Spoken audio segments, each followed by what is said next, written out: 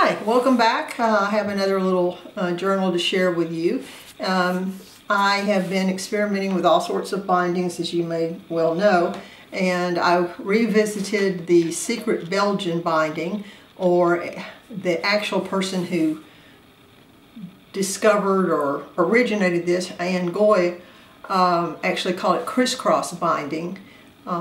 It's where you sew the cover, so you have exposed spine sewing, but then the signatures are sewn.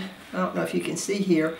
I've put a piece of book cloth around pairs of the sewing lines, and then as I went through the signature, you go down behind that and back in the signature, and so you're actually lacing each of the signatures onto the these little sewing supports.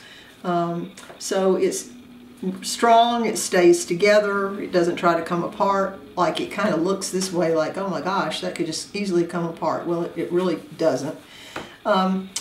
This is a kit. I like digi-kits. I know there's plenty of people who don't, but I like digi-kits, and I have found that Victoria design digi-kits have a lot of the same color waves in them that Stamperia scrapbook paper does. So this is not part of the digi-kit from the Cosmos Stamperia kit. So anyway, I think this is a real nice color wave kit about dragons and magic. And so it will be a nice little writing journal.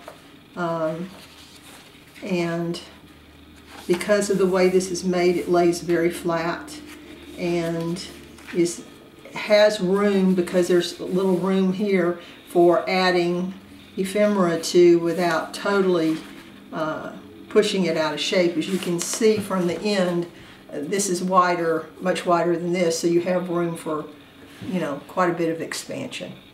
So that's just another little structure and an interesting kit to consider. Hope you have a great day. See you later.